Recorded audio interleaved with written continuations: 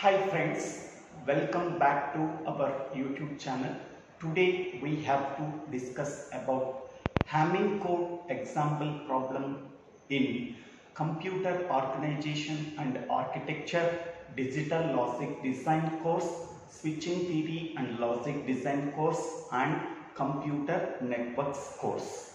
It is one of the most important technique for both error detection and error correction technique.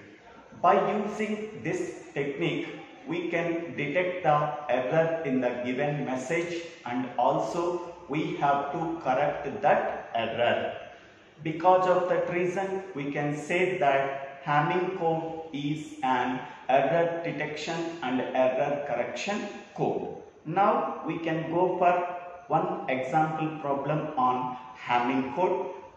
In the previous videos, we have already solved two example problems. If anybody wants, please refer that problems in my YouTube channel. Now, generate the Hamming code for the given message 1011. The given message is 1011. How many number of bits that are present in the given message?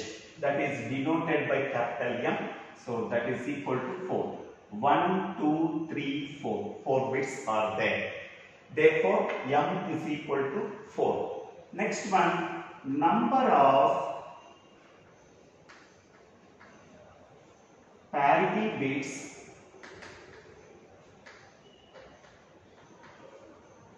that can be appended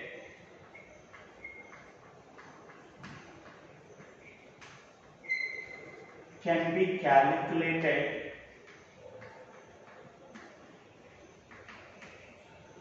by using the formula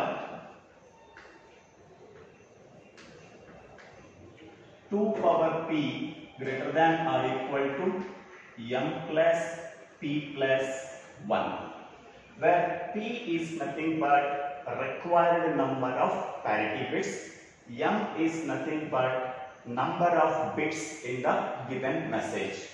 So now 2 power p greater than or equal to, what is m value? 4 plus p plus 1. Now we have to assume p value, for which value of p it satisfies the condition. So suppose I am taking p value as 3, 2 power 3 greater than or equal to 4 plus 3 plus 1. So 2 power 3 is 8, 8 greater than or equal to 8. So condition true. So therefore we can say that number of parity bits is equal to 3.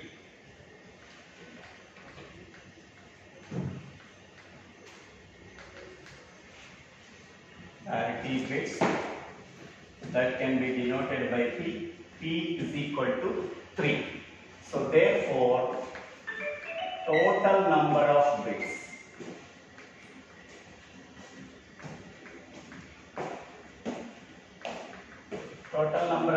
is equal to m plus p. So m value is 4 and p value is 3. So 4 plus 3, that is equal to 7. So total number of bits in the given message after appending the parity bits, so that is equal to 7. Now we have to write the 7 bits from right to left. So here I am writing bits 1, 2, 3, 4, 5, 6, 7. These are the 7-bit positions. Parity bits are always located at 2 powers positions. So 1 can be written as 2 power 0, 2 can be written as 2 power 1, 4 can be written as 2 power 2. So parity bit P1 can be located at this position, parity bit P2 can be located at this position, parity bit 4th bit can be located at this position. So in the remaining positions, message bits are located. So here this is message bit 1, message bit 2, message bit 3 and message bit 4. Okay. So what is the message bits? 1011. So here MSB bit always written here 1 and 0 is M3 bit and 1 is M2 bit and here 1 is M1 bit.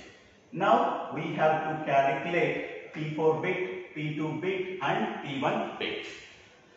Before calculating P1, P2, P4 bits, we have to write the binary form. So 1, 2, 3, 4, 5, 6, 7. So for this 7-bit positions, we have to write the binary form. So that is 0, 0, 1, 0, 1, 0, 0, 1, 1, 1, 0, 0, 1, 0, 1, 1, 1, 0, 1, 1, 1. Okay. So parity bits plus message bits, that is equal to 7. 7 can be written as approximately 2 power 3 so that every bit can be represented in 3-bit binary. After writing these 7 bits in binary form, now we have to calculate the P1 parity bit. For calculating the P1 parity bit, we have to consider first column of the 3-bit binary. In that first column where the ones are present. So 1 is present at first position, third position, fifth position and 7th one. So we are calculating P1 so that the one present at this position cannot be considered. The remaining positions ones can be considered. Here 1 is present at third one, exclusive R. 1 is present at fifth, exclusive R. 1 is present at 7th. Okay. Now, what is the bit value at third one? What is the bit value at third one? So, message bit value 1. What is the message bit value at fifth one? 1. What is the message bit value at 7th one? 1. So 1 exclusive R 1, that is 0. 0 exclusive R 1, that is equal to 1. Okay. In the exclusive R operation, both bits are same, the output is 0. Both bits are different, the output is 1. So 1 exclusive R 1, both bits are same, output is 0. 0 exclusive R 1, both bits are different, the output is 1. Next one. Now we have to calculate parity bit P2 value. For calculating parity bit P2 value, we have considered the second column. Okay. In that second column, where the ones are present. Here 1 is present at second, 1 is present at third, 1 is present at sixth, 1 is present at 7. But we are calculating P2 so that 1 present at second one is not considered. The remaining positions ones are considered. Here 1 is present at third one, 1 is present at sixth one, 1 is present at 7th one. Now, what is the message bit value at third? So that is 1. Exclusive one. What is the message bit value at 6? 0. What is the message bit value at 7? So that is 1. 1 exclusive or 0, that is 1. 1 exclusive or 1, that is 0. Next we have to calculate the parity bit value P4.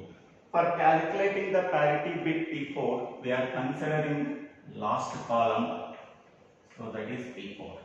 In the last column where the ones are present, here 1 is present at 4th position, 5th position, 6th position and 7th position. We are calculating P4 so that this one is not considered at 4th one. The remaining ones are considered. 5, 6, 7. 5, 6, 7. What is the message bit value at 5th position? That is 1, exclusive OR. What is the message bit value at 6th one? 0. What is the message bit value at 7th one? 1. So that is equal to 1 exclusive OR 0. That is 1 exclusive OR 1, that is 0. Okay. Once we are calculating the parity bit values P1, P2, P4, we have to write the message. So this message contains both message bits and parity bits. So that are M4, M3, M2, P4, M1, P2, P1. What is M4 value? 1.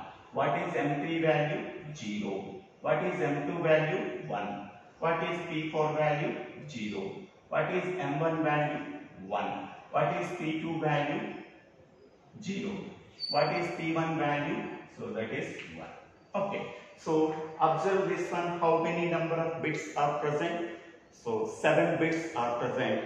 3 bits are message bits and 3 bits are parity bits. Okay, so this is the, therefore Hamming code is equal to 1010101. Okay, so in this way, how to generate the Hamming code for the given message? Sometimes in the given problem, the received message at the receiver is also given. At that time, to identify the error, this Hamming code generated actually is compared with the received message at the receiver bit by bit. At which position they are different, at that position error is occurred. But in the given problem, only what is the Hamming code that is generated. This is the Hamming code is generated. So the received message at the receiver is compared with the Hamming code that is generated. Bit by bit comparison can be made. Okay, at which position they are different, that position can be counted from LSB to MSB. That problems are already discussed in the previous videos. If anybody wants, please refer the previous videos. I hope all of you understanding this video. If you really understanding this video, please click on the like button and share this video to your friends and classmates. If you like this video, please subscribe my channel name DIVVELA SRINIVASA.